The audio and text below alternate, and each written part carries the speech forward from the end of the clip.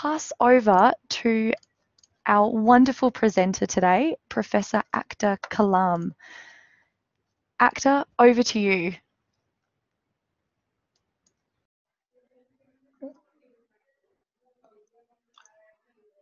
Good day to all of you.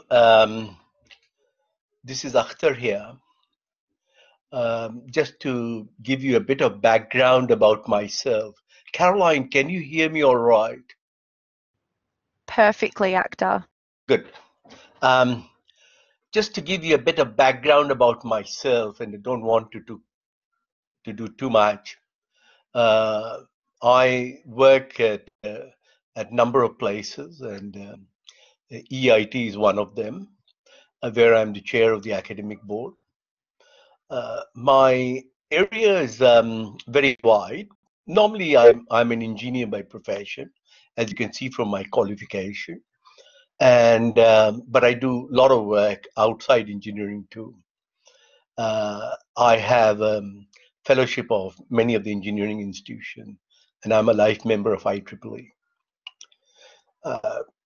In the academic board, my vision is to provide exciting higher education, science, and engineering courses.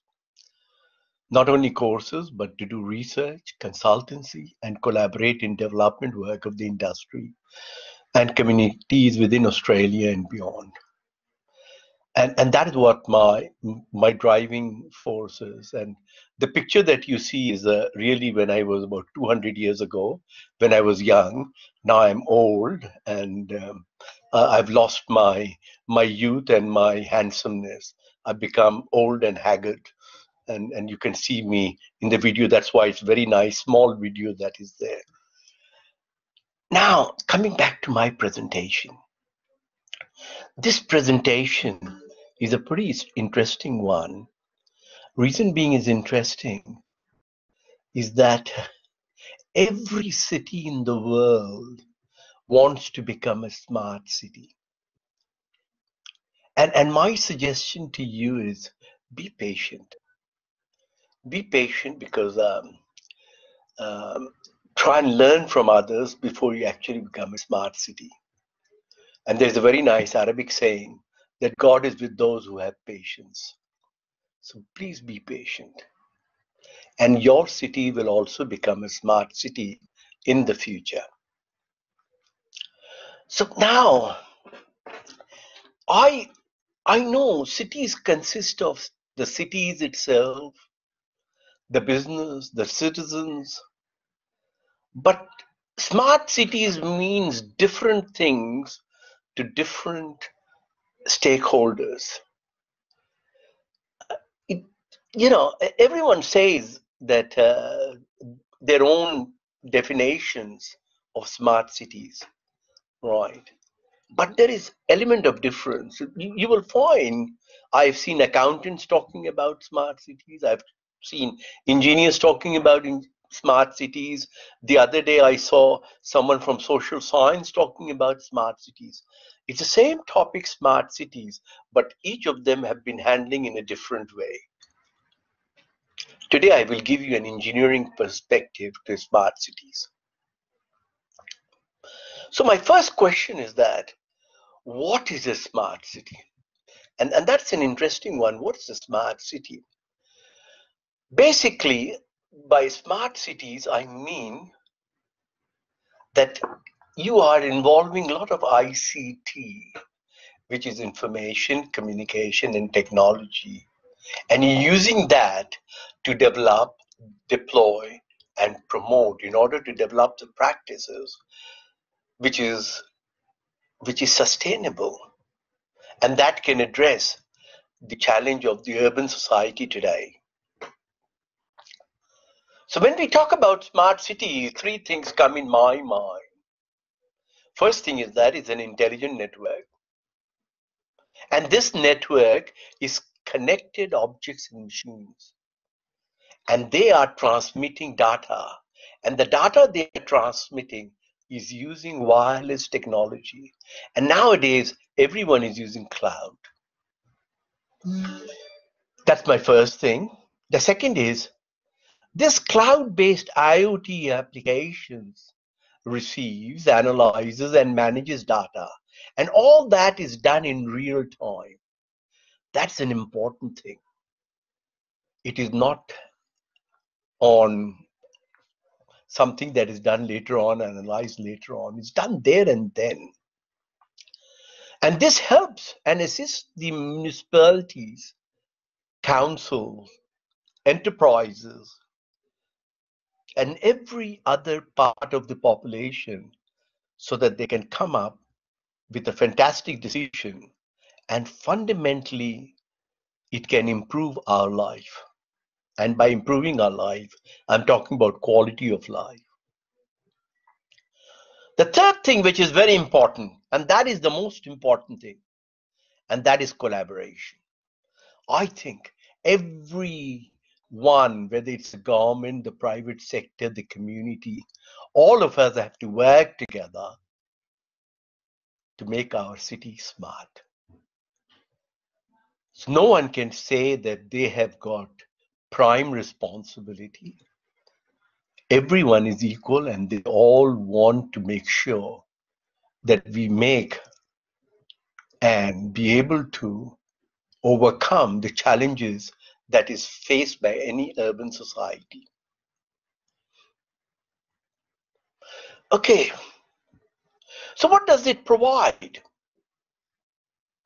First of all, let us see what it provides. And in three parts we were talking about. I'm talking about the cities, the businesses, and the citizens.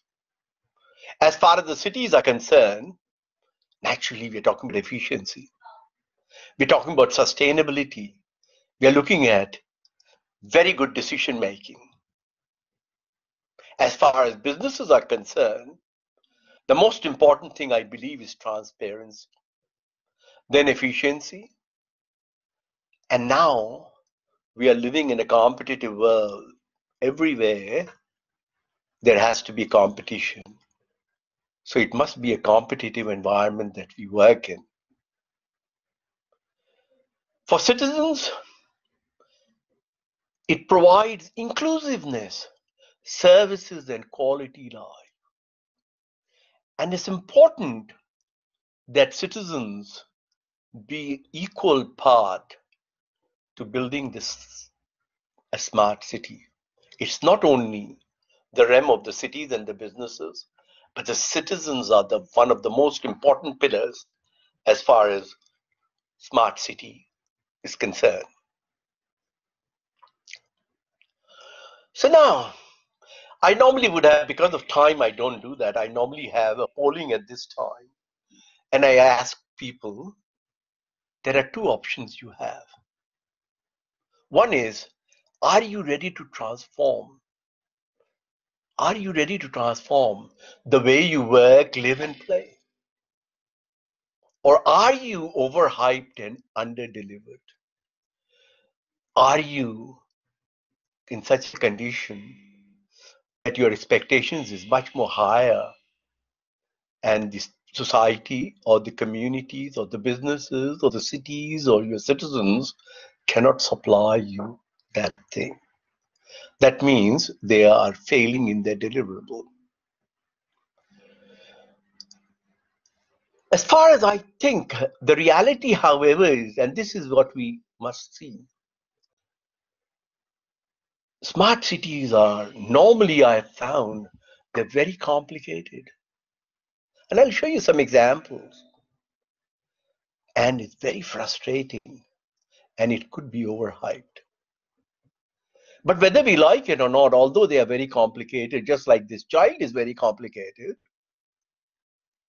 this child is frustrated, his expectations is very high, but this is the future, my friend, not me. So smart cities are the future. Now, if you look at three figures that I've got, 2023, 24, and 25, the forecasts are different by different consultants. And that is anything between $190 billion to about $3,180 billion. So what happens is that there's going to be substantial amount of money being spent to build smart cities. So we talk about big bucks. So big fundings to come. And this funding cannot be provided only by the government. So according to the ABI research, the best-selling phone that you have in the 2003 was Nokia. But now we are looking at 5G phones. And this 5G is going to look at connected cities, and that will deliver and generate $17 trillion worth of economic growth by 2035. It's a huge amount of forecast is there from the market with big bucks coming in.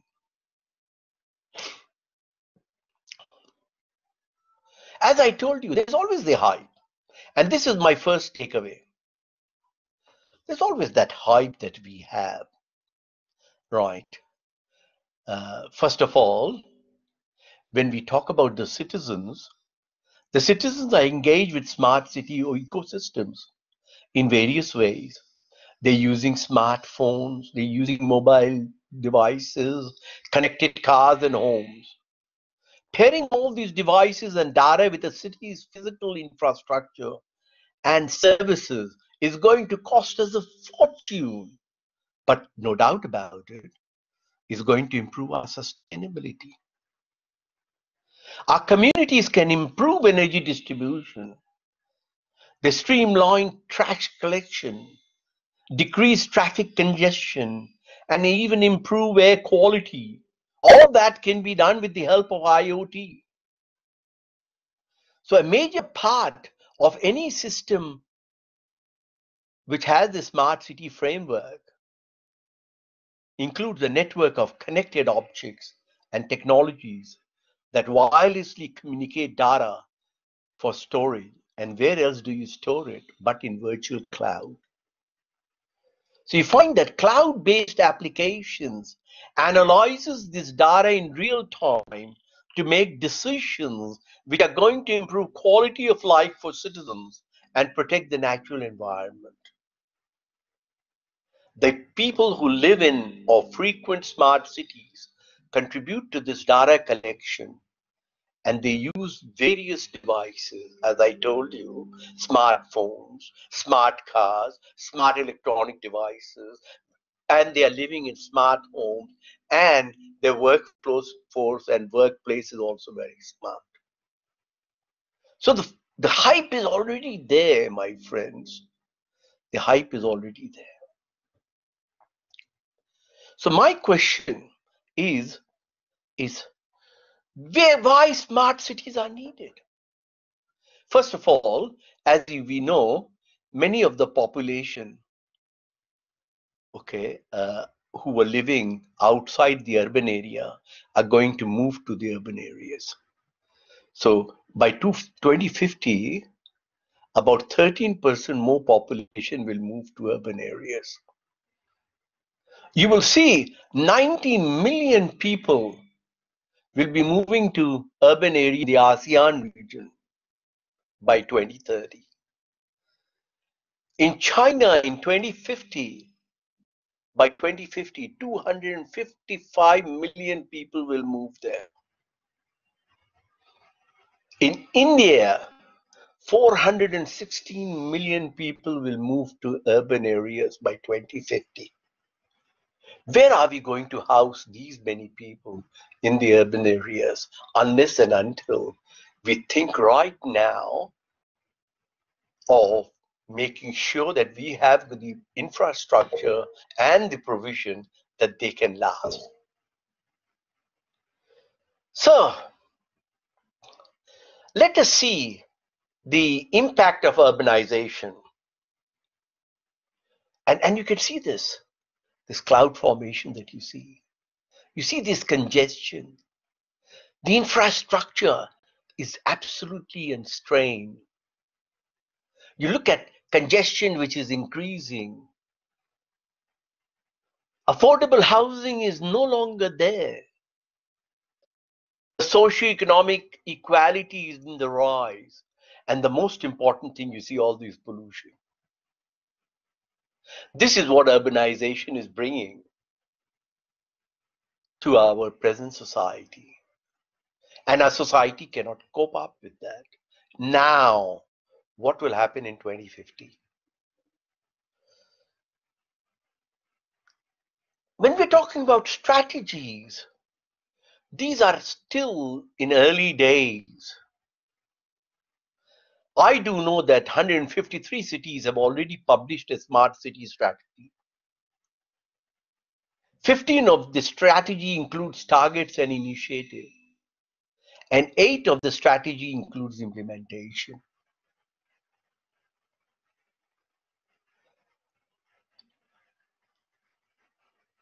So there is a huge challenge, my friends, and it's a very, very difficult climb.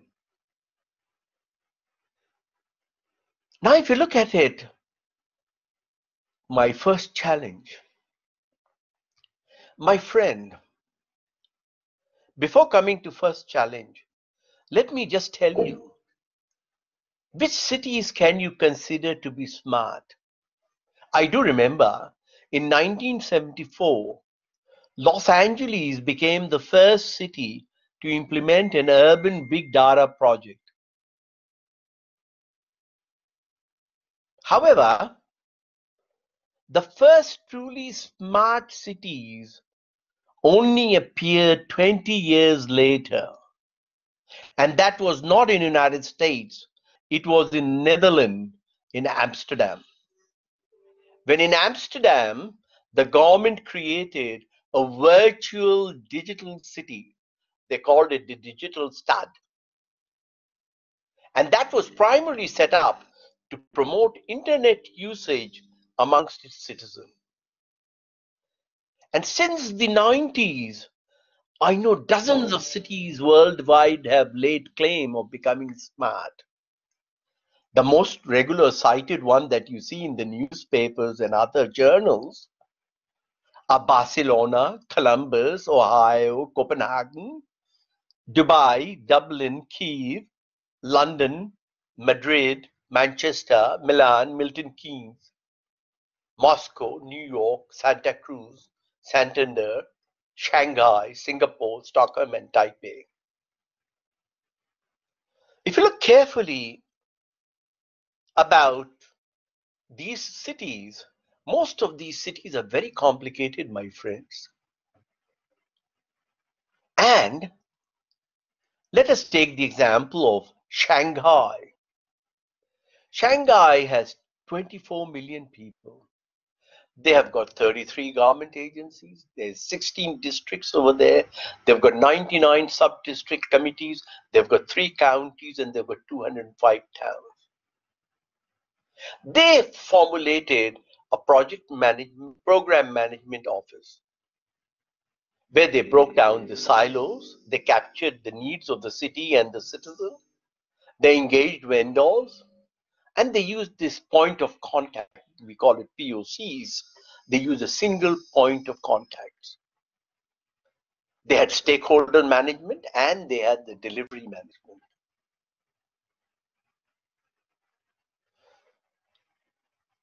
Challenge number 2, and that's a very important thing, cultural. This is a big challenge. This is very difficult, my friends. To overcome cultural challenges could be quite a difficult issue. And this was said by someone from Taipei when they were talking about smart Taipei. When they said very clearly that culture is the first thing you need to deal with when you want to implement something different. So look at that, culture, anything different. In the public sector, if you want to do anything different, culture is the first thing that you do. Technology is the easy part. There's no problem with technology. We can solve the technology part. How do we resolve the cultural issues?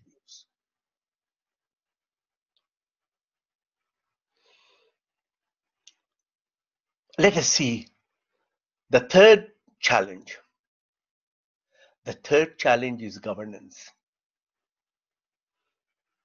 In the governance factor, I am going to Tokyo and tell you that in Tokyo, they had a project management. They called it New Tokyo, a new tomorrow. They had 360 policy targets, and they worked over 4 years for each of these targets to be fulfilled. They had incident management, in which there was track and resolve issues of crime, fire, flooding, and illegal rubbish dumping. Citizens report 4,000 incidents daily, which includes illegal parking, damage, etc. Then we heard about Jakarta to become a smart city. So the other thing is the ecosystem. So which case am I going to use? What are the technologies? I told you technology is easy, but what cases are going to use? Who are going to be your vendors? These are the Internet of Things. You've got data, the connectivity, the platform, the application. So you've got all that sorted out. The important thing is how to get the securities there. So you've got this issue that is with you. The fifth challenge is vendor ecosystem. And the vendor ecosystem is fragmented. I know there are thousands of vendors, and everyone says they are the best. They have the best device. They have the best network. They have the best platform. But who can we use as a strategic partner? That is $1 million question, because there's so much fragmentation. Then the funding. My friend, there is no unlimited pool. Government definitely does not have that funding. So you have to have a proof of concept model where you're going to challenge capex with an opex. So capital expenditure with an operation expenditure. And one of the things that you might like to see is money not only coming from the public, but also from the private. So this is what we call the PPP model. That is public-private partnership, where there is the partnership will consist of the operational maintenance, the designing and building, then the design, build and operate scheme, the build, transfer, operate scheme, build, own and operate, and leasing scheme. So it's all the scheme, the boo scheme, the boot scheme, whatever schemes you have got in mind, it can be done with a proper partnership with the private enterprise.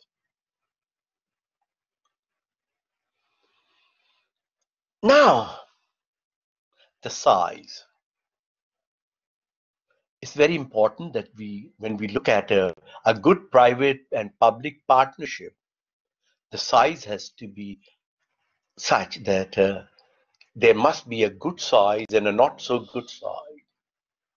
Let us see the good side.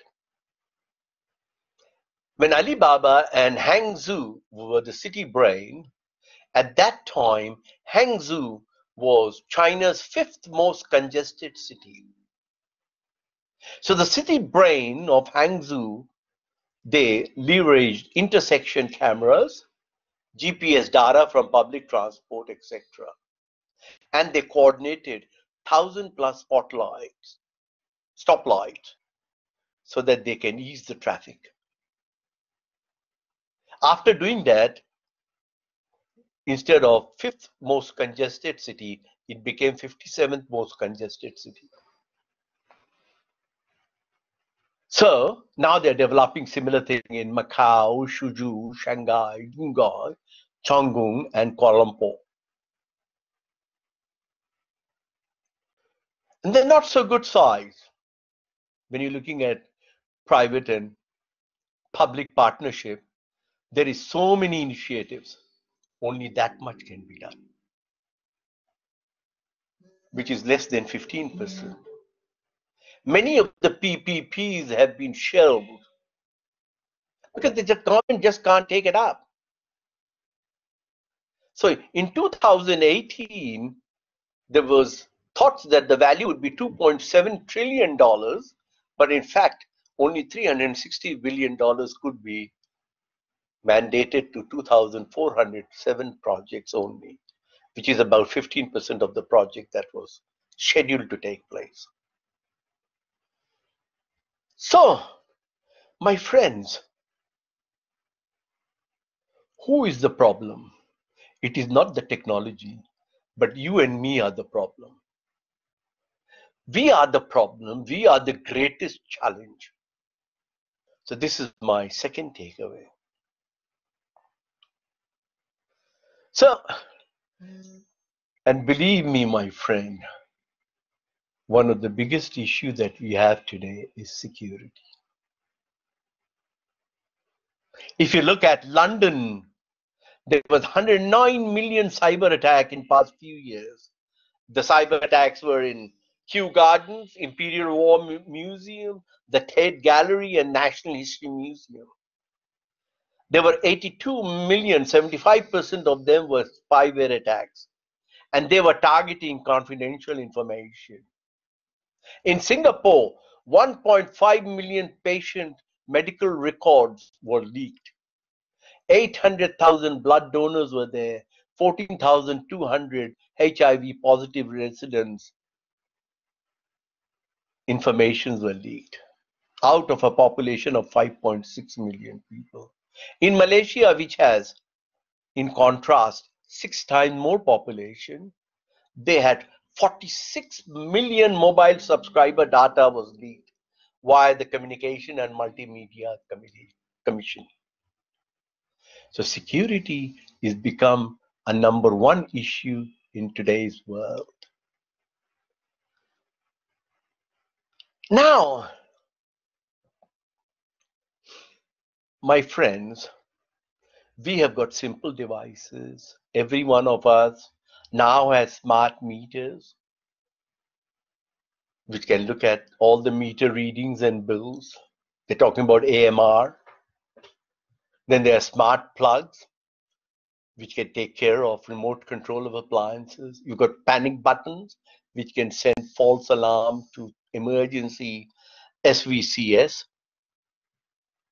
And you have got surveillance cameras, and you've got street lights.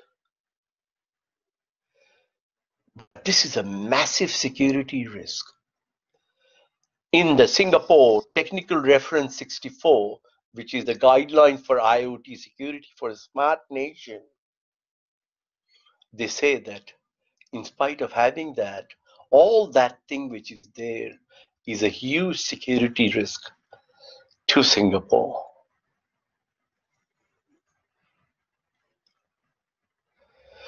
So if you ignore security, believe me, you are in big trouble. Do not ignore security. Do not ignore security. So my question is, I've given you all the problems, but what should cities do now? We want to do something now. The first thing to do is innovate.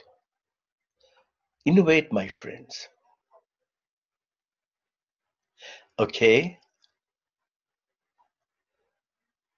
In innovation, forget about technology. I told you right in the beginning, technology will take care of itself. Technology is very well advanced. Innovation is basically the act or process of innovating a new method, idea, or product. It is not at all about technology. Okay? Look at the role of innovation number one and a new approach. When they were looking at Smart Taipei, where they looked at the government as a platform and the city was the lab. So they looked at it from this side, that was the platform, and this was the lab, where they had 30 government agencies, and Taipei was selected as a smart city, and that's where the PMO was done. And they looked at 175 infrastructure-centric and citizen-centric proof of concept, which was facilitated. Bottom up, they looked at proactively engaging 400 plus ICT vendors. They provided all the technology. They were the technology vendors. And as far as the citizens were concerned, they used 32,000 citizens to look at the demand, the market demand. That was the innovation. That was the new approach. The second innovation, which is proven technology. In the proven technology, they looked at everything from heating, ventilation, air conditioning system, smart lighting. They looked at surveillance. They looked at meeting rooms. They looked at smart lighting, occupancy sensors, air quality sensors, biometric access. They looked at pressure sensors. So they turned all the data into intelligence. That was the second innovation. The third innovation is emerging technology. So here they looked at, this is a very important thing that many people are working on in machine learning or deep learning. Then they look, everyone is working in drones. They're looking at 5G networks nowadays, blockchain, and augmented reality or virtual reality. Augmented reality adds digital element to a live view, often by using camera and smartphone, whereas virtual reality implies a complete immersion experience that shuts out the physical world. Takeaway number 4. Remember, if you want innovation, you don't have to be tech savvy and go for the latest tech thing. It doesn't require that. Okay? So innovation was the first thing. Second thing is collaboration. Let us collaborate. Let us not all be inventing the wheels. Let us collaborate. So, let us see a collaboration amongst the ASEAN cities. Where ASEAN cities, look at all the various cities, they are trying to collaborate with one another so that they can cooperatively build a smart city, which is commercially viable, which can facilitate collaboration with the partners. So this is the type of network. This is where it's not only one city, but number of them combined together collaborates to get the best out of it.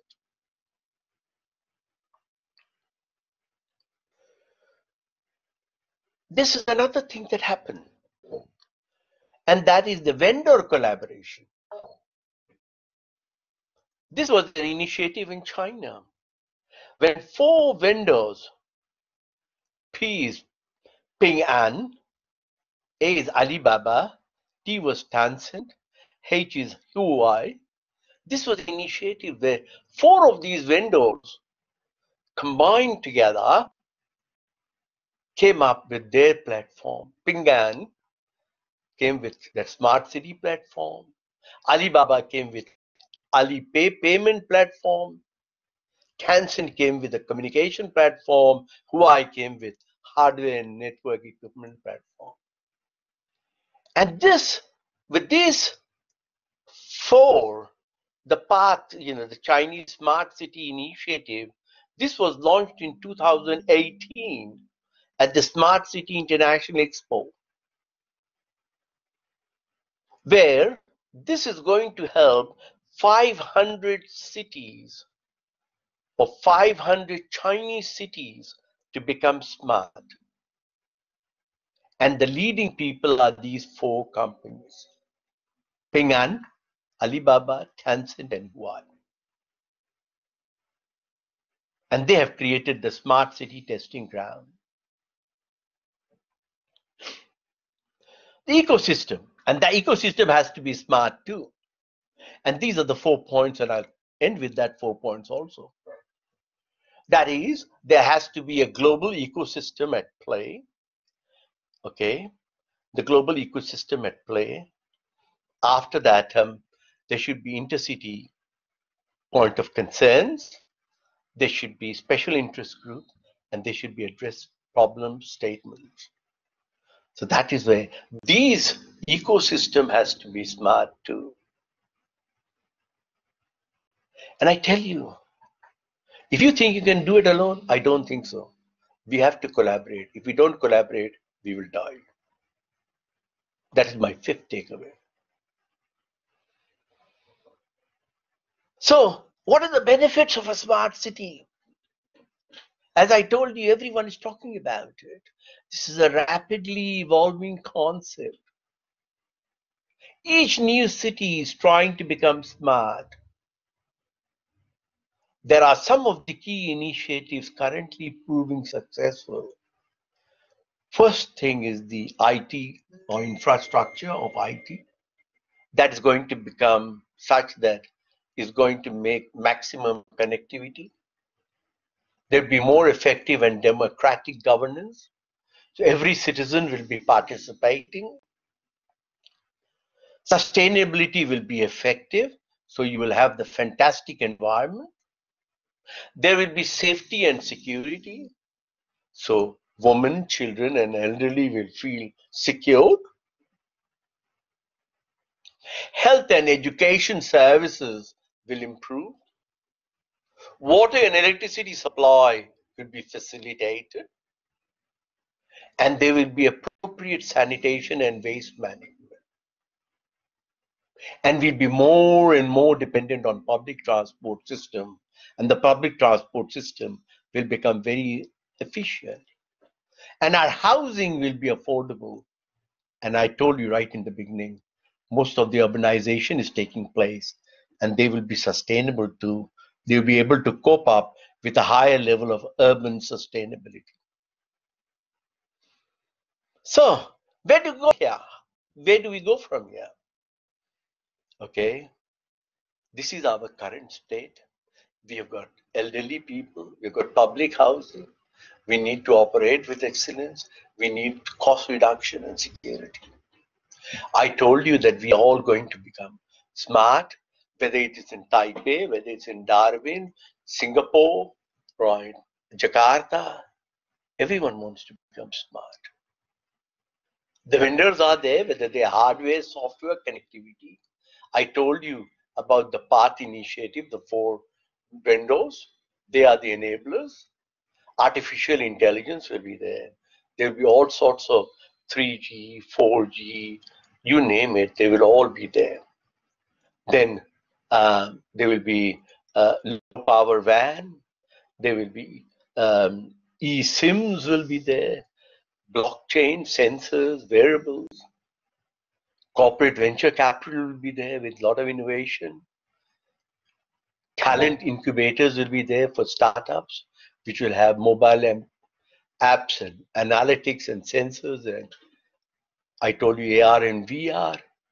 So a lot of accelerators will be there, which will be the location, industry, and technology.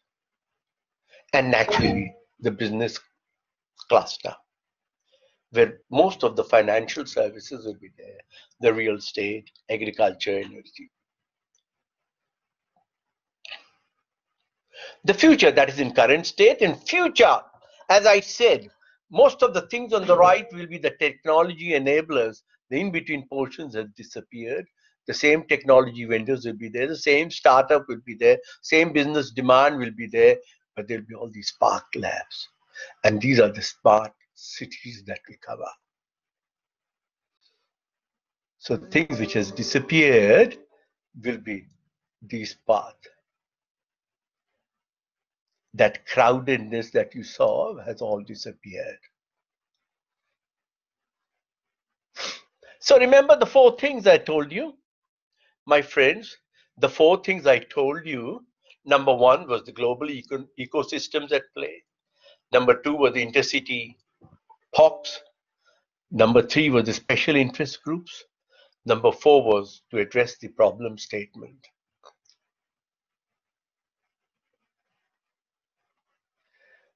I tell you, my friends, the cities will become smart. The cities will definitely become smart. And the question is that whether you will participate in this city. There are a lot of materials written on smart cities world. This is from Aviva that I mentioned, and is there in that site, which tells you about the world trend reports. And with that, I have finished my presentation, Caroline. You Thanks, told me Akhtar. 5 minutes, and I did 42 minutes. Yeah, I'm no, sorry. that was brilliant. Just before we finish, has anyone got any questions? Please feel free to ask in the chat box, or if you would rather use your microphone, if you can just type in the chat box that you'd like to ask your question via the microphone, I'll unmute you.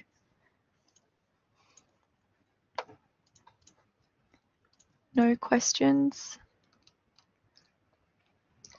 All right, well, when we do send around the recording with the presentation slides, if you've got any questions at all, please feel free to ask.